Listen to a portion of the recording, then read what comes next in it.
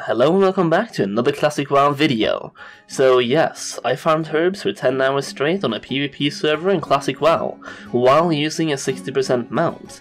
It was quite an experience, to be honest, and for me it was just something else to do, and by farming for several hours you get more precise data than if you just farmed for 1 hour, since during a 10-hour session there can be both bad and good hours in terms of how much competition there is on the farming area. I farmed mostly in the zones Feralas, Felwood and Ashara, but I did visit Ungoro and Silithus as well. If you're only here to see the results, I'd advise you to check the description of the video or the comments for a timestamp, as that will come later in the video. So why did I do this? Well, mostly for you to smash that like button. But no, seriously, mostly to get some accurate results, exactly which type of herbs I could get here, how many I could get of each, and how contested the farms are, and with a combination of these things I could find out how viable these farms are compared to other gold farms out there.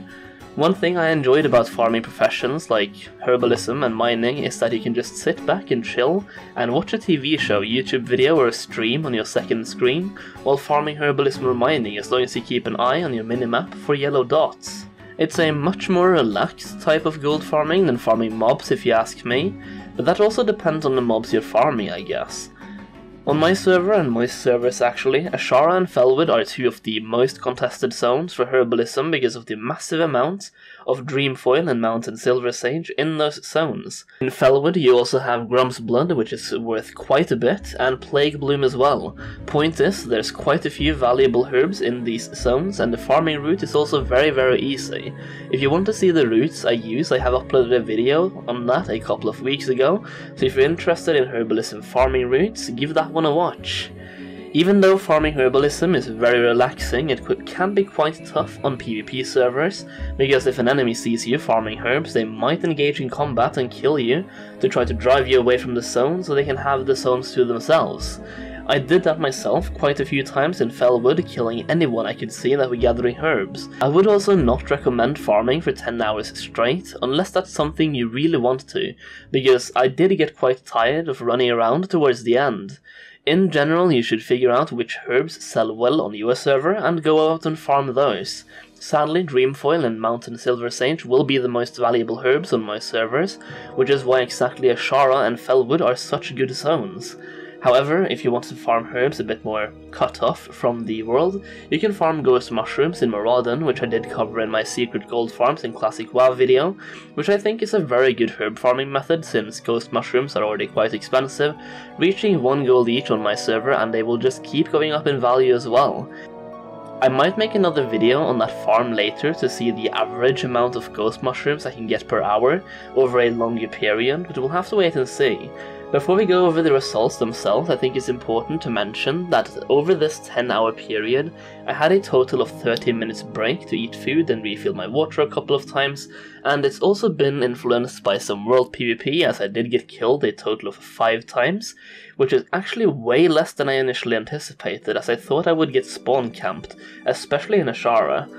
Also, I never had any of these zones to myself, and I ran a few laps without finding a single herb, so they were quite contested. I know for a fact that there were at least 5 other herbalists in Felwood when I was there, as I kept bumping into them and I kept killing them when I saw them pick up a herb. However, in Ashara I only saw 1 or 2, but I'm sure there were more. The results are also affected by the fact that I only have a 60% mount, and if I had the epic mount I would probably make roughly 40% more gold per hour. Just to make sure you guys know I didn't fake any of this, and to keep track of time myself, I have an in-game stopwatch in the top right corner which helps show me how long I have farmed for. This is something I use on most of my farms just so I can determine how much gold I get per hour from each specific type of farm. To activate this stopwatch, you simply right-click on the timestamp under your minimap and click Show Stopwatch. You can see we are about to hit 10 hours in this farm, and at this point there were just too many people in Ashara, and I barely found any herbs in the last 30 minutes. I did make this video on a Sunday, which might not have been the best day to do this, since it's usually the day when most people are able to play, and therefore there will usually be more people farming herbs. So it wasn't really the best day to make this video on, but it was the only day I was able to play 10 hours straight, so I kinda just had to. Right, I think it's about time we get into the results. So in these 10 hours we acquired 65 Dream Foils, 46 Grum's Blood, 40 Mountain Silver Sage, 81 Golden Sandsums, 59 Plague Blooms, 84 Sungrass, 16 Purple Lotus, 27 Arthas's Tears, 19 Gold Thorn, 25 Khadgir's Whiskers, and 1 Life Root.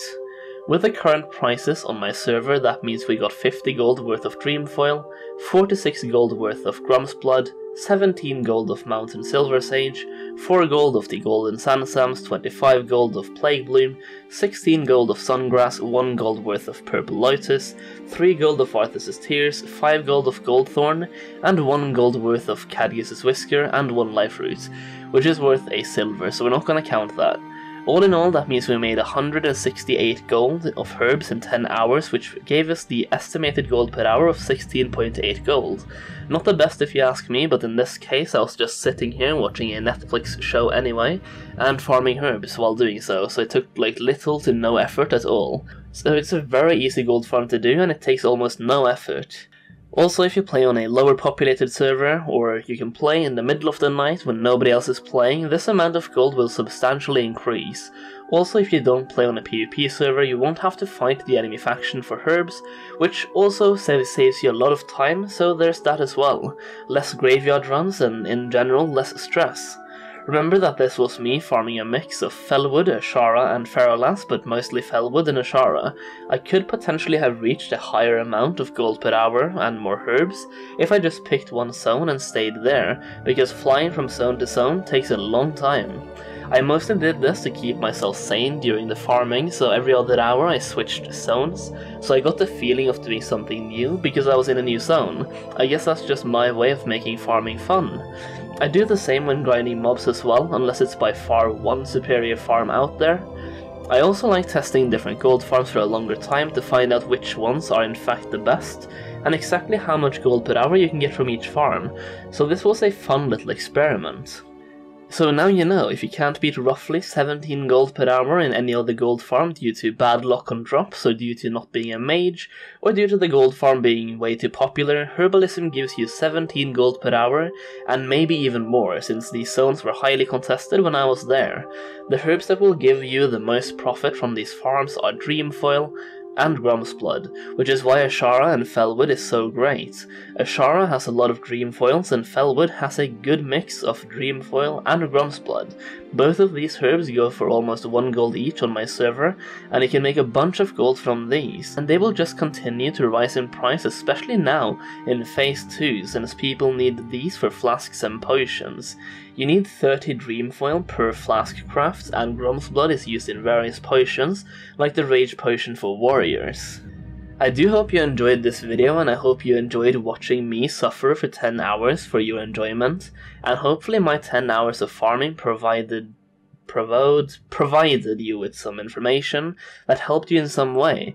I am planning on doing more of these in the future, so make sure you let me know which farm you want me to test out next. Is there some specific mob farming spot you want me to test out for 10 hours? Or do you want me to test out mining for 10 hours?